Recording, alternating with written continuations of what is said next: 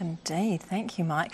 Well, finally tonight we wanted to mark the death of someone whose work we rely on every day. He was the inventor of the teleprompter, the forerunner of the technology we are using right now. It was first developed to help film stars deliver their lines in the heyday of Hollywood more than 60 years ago. But it was quickly adapted for presidents and other politicians. The brains behind it was Hubert Schlafly, an award-winning electrical engineer and successful businessman. He has died in Connecticut at the grand old age of 91.